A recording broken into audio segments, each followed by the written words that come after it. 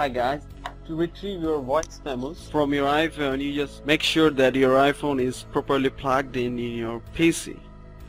You just need to click this icon to see your iPhone information. When you want to retrieve the voice memos from iPhone to your PC, you have to check this one, check this, and also this one. Make sure that it is checked, include voice memos, click sync. All the memos you have will become to your voice memos. I've already downloaded this memo, but I have another updates in my iPhone also, but that is not in here. The best practice is always sync before you transfer your memos. So just click here and save this parameter and click sync.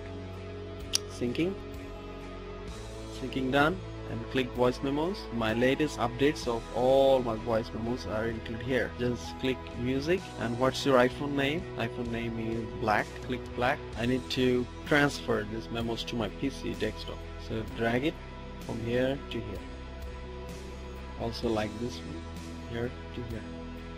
These are my 2 voice memos. Thanks for watching. Please subscribe my channel if you like to get updated about upcoming videos.